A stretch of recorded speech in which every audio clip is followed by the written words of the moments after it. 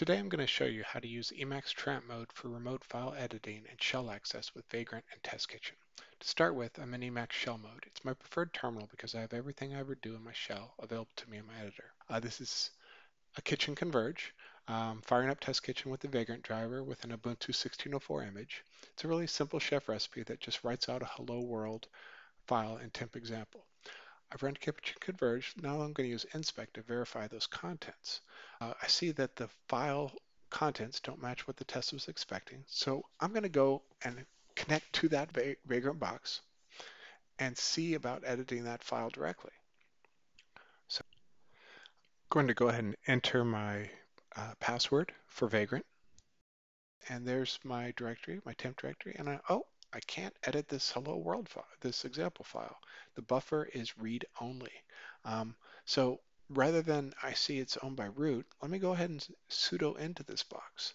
So I'm going to change my access to actually run the sudo command through my connection. I'm going to connect directly to the example file and make the edits to match what my test is expecting. Capital H and exclamation point at the end. There we go. And save that and drop back into my shell. And now I'm going to run a kitchen verify again. And I can see that now I'm passing my test. So I've manually fixed my box.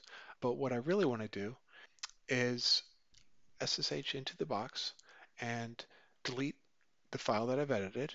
My path there is set to user local bin bash. I've got a local bash, but here I am SSH'd into that Vagrant box. I'm going to sudo change to the temp directory. Just double check, I'm on the right box, and I definitely am root.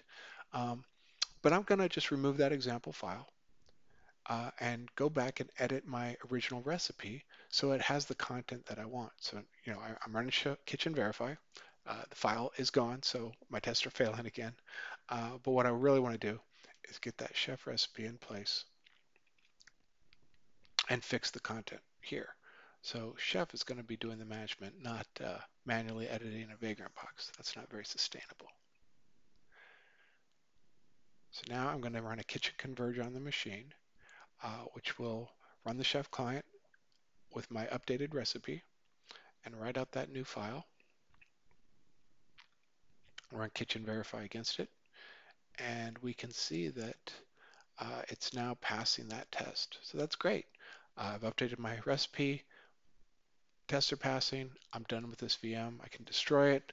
I can close out my extra buffers, my Vagrant buffers. I don't need those anymore. Kitchen destroy. My VM is gone, and I am done.